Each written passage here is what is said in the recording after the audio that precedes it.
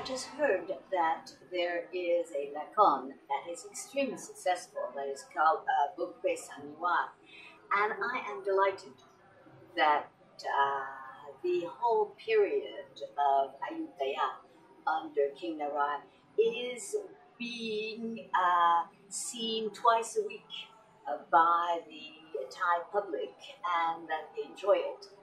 However, I think from what I have heard that the character of Fọlkon is not perhaps seen in light of what actually happened in history.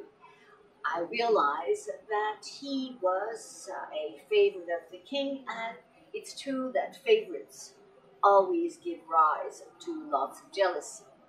But I don't think that he was necessarily a bad person. I think he is a man who sincerely loved Siam and who was very deeply attached to King Narai. I'm sure he was a very arrogant person and probably difficult to deal with.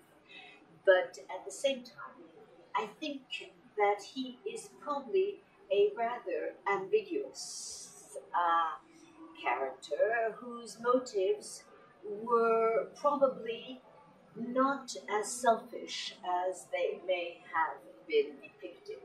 And also, I would like to say that he did not force Marie to marry him.